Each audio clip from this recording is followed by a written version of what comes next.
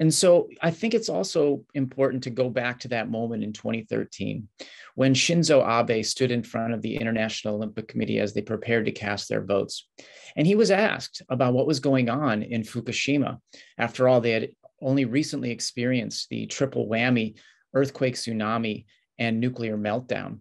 And so he was asked about that. Will this affect the Tokyo Olympics in any way? And at the time, the prime minister said everything was, quote unquote, under control. Well, if you actually went to Fukushima at that time, you would know that things were absolutely not under control.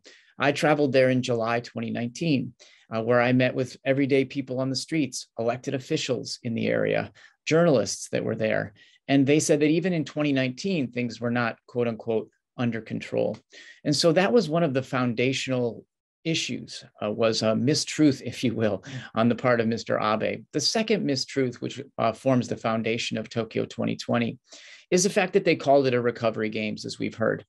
In fact, I interviewed numerous people, including professors in Japan, who have argued that, in fact, hosting the Olympics in Tokyo diverted precious resources from the affected areas from that triple whammy disaster, and instead diverted them to Tokyo to help get prepared for the Olympic Games.